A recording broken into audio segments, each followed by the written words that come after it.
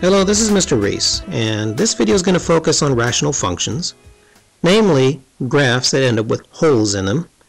And before we start off, I think we should begin with domain. Let's say you determine the domain of this particular graph.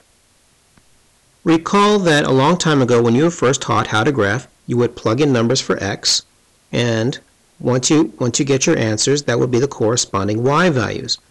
And then you would take those points and plot them. Well, the numbers that you plug in are considered the domain. So what we want to know is, what numbers can we plug in?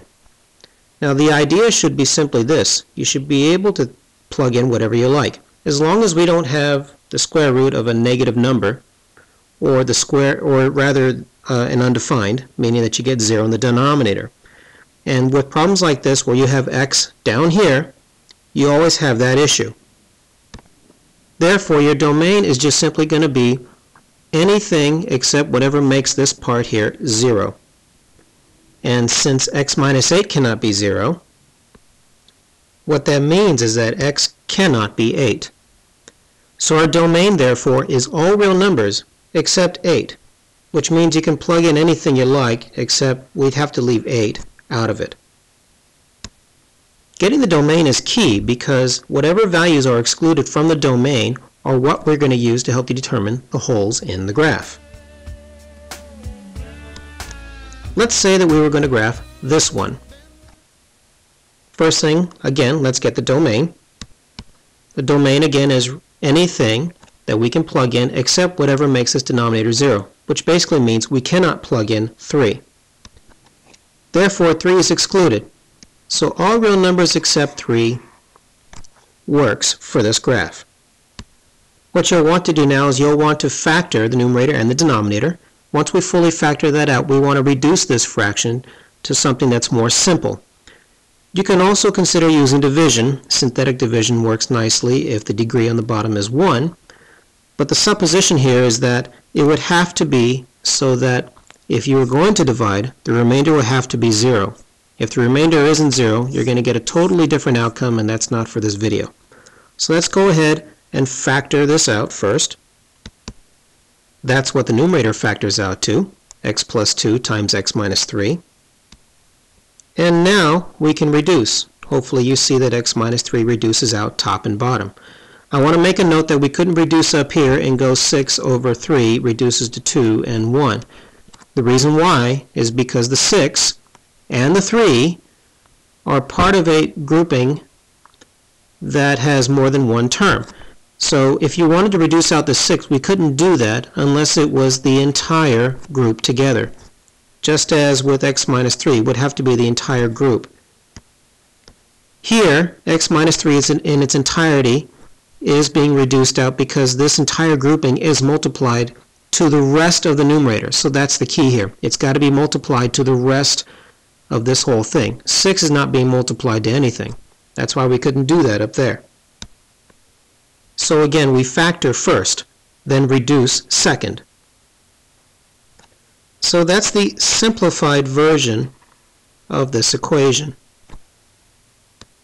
Let's go ahead and graph this simplified version, which hopefully you recognize is a line. The slope of this line is 1, the y-intercept is 2, so there we are. Now that's the complete graph for this simplified version, but remember that's not what we were given in the beginning. This is what we were given in the beginning. Now there is only one difference between the two. Remember that since this is essentially the equivalent of x plus 2, yes, it's the same graph, but with one exception. Since in the beginning we determined that the domain could not include 3, that means there's going to be a hole in the graph, right where 3 is. Now you can do that by simply tracing it on the graph, and hopefully you'd be able to figure that out. And if you graphed it carefully, you would know that it's right there at 3, 5. Or what you could do is you could take 3 and plug it in. The reason why we do that is simple. 3 is excluded from this one, but it's not excluded from the simplified version. Therefore, since they're essentially the same graph but with one little difference, if you take this value and plug it in here, we'll know what the point should have been. So plugging in, you get 3 plus 2, and what we wind up with is 5. So therefore, again, 3, 5 is the location of the point where there's going to be a hole in the graph. And that's all there is to it. Again, the difference between the graphs is this. This graph with the hole is the original equation. This simplified version is the same line, but without the hole in the graph. So you have to go by what you were originally given in the first place. Let's do one more. Let's say we were to graph this one. Let's again begin with the domain. Recall the domain is all real numbers except whatever makes the denominator here 0. So let's try and figure out those two values.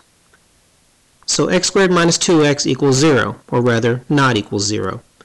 Now if you're tempted to divide both sides by x, keep in mind that if you do that you will lose an answer. So if you can divide something out completely, or rather a variable out, you can also factor it out. So factor out x from both terms. And now we use the zero product rule. The zero product rule simply states that either this is 0 or this is 0. For the first one, we get x cannot be 0. For the second one, we get that x cannot be 2. So that's our domain, all real numbers except 0 and 2. Now that we have our domain, let's get on to the next part. The next part being that we completely factor this out and reduce. A reminder that you can use synthetic division, or rather long division in this particular case if you wish, but we'll just simply stick to factoring. We already know the denominator. We've done the work for that. It factors out to x times x minus 2. For the numerator, x squared factors out of both terms to give us x squared times a quantity x squared minus 4. Hopefully you see that this part here is the difference of two squares, x squared minus 4, which means we can take this even further. That's x minus 2 times x plus 2. Now that we have this completely factored out, we can go ahead and reduce this now. X minus 2's reduce out, and hopefully you recognize that these two reduce out as well. You have x to the second and x to the first. That leaves us with just x to the 1 up top. Therefore, what we have left now is just x times a quantity x plus 2. Or better put, x squared plus 2x. Okay, so that's our simplified version of f of x. Okay, now let's go ahead and get to the business of graphing, and we want to graph this simplified version. Hopefully you recognize it as a parabola, and this video doesn't really go too deeply in how to graph parabolas in general, so I'm going to go a little fast here. Hopefully you recognize that this opens up since the leading coefficient is positive. The axis of symmetry, remember, is negative b over 2a, b being 2, a being the leading coefficient, 1. Plug in those values and we get negative 1, which means that this parabola gets cut in half by the line x equals negative 1. So the vertex lies somewhere on this line. Since it lies somewhere on this line, we already know the x-coordinate, negative 1. Go ahead and plug that into our simplified version so that way we can get the y-coordinate. Do that and we wind up with negative 1. So negative 1, comma, negative 1 is the location of the vertex. And since this opens up, we know that it's going to pass through the x-axis on two different locations. So let's determine those intercepts. Remember that to determine the x-intercepts, what you do is you plug in 0 for y. So that's what we're going to do here. So 0 is equal to x squared plus 2x. Factor this out, you get x times a quantity x plus 2.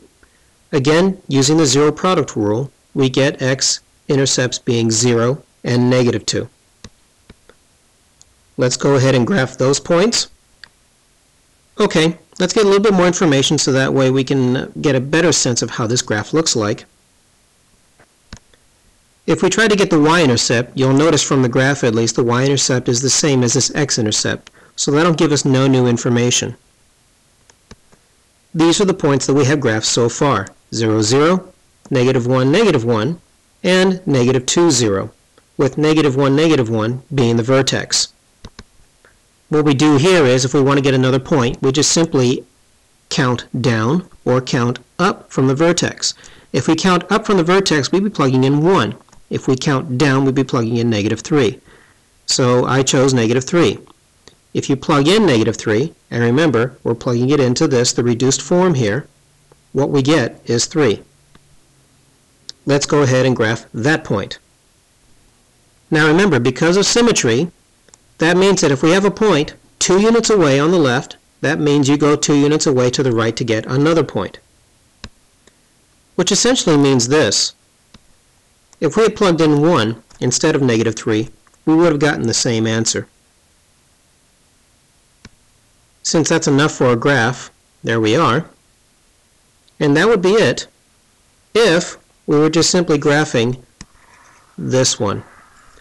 But keep in mind that's the simplified version of the actual equation, which is the one on the left. Remember, they're supposed to look exactly the same, but with one additional condition. These two cannot be graphed on there, which means we need to exclude them.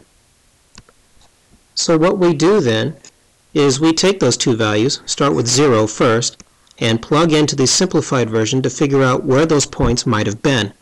If you plug in 0, you'll get 1 point, and if you plug in 2, you'll get a second point. No need to plug in 0. Remember that we already figured that one out. So we know we already have a hole in the graph at the origin. If we plug in 2 for x, we'll get the other point. That would give us 8. Therefore, 2, 8 is the location of the other hole in the graph. That would put us up here somewhere. So that would complete the graph. Remember, the difference between these two, the one on the left and the one on the right, is just simply those holes in the graph. One last thing before we end this video. If the denominator does not reduce out entirely, this graph will look completely different. Remember, this is all predicated on the fact that the denominator cannot be 0. But we eventually managed to get the denominator to reduce out to give us a more simplified formula, namely this one. However, if the denominator did not reduce out, then what would happen is that the graph itself will not have holes right there. Instead, what you'll get are asymptotes. And the graph again looks completely different. Again, that's not for this video, but that's how you would approach it. That's it for this one. I'll see you next time.